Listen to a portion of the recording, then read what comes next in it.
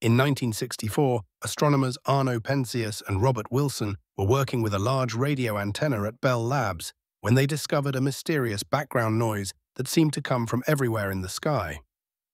No matter where they pointed their antenna or what adjustments they made, they couldn't eliminate this constant background hiss,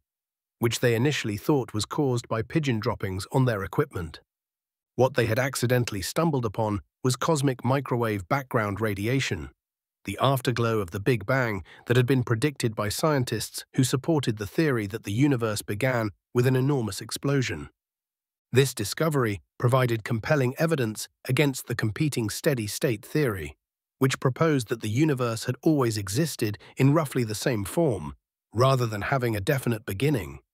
The cosmic microwave background radiation detected by Penzias and Wilson was later confirmed to have a perfect blackbody spectrum at a temperature of approximately 2.7 Kelvin, exactly as predicted by Big Bang cosmology.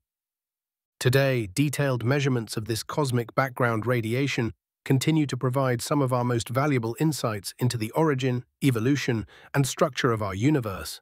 firmly establishing the Big Bang as the dominant scientific explanation for cosmic origins.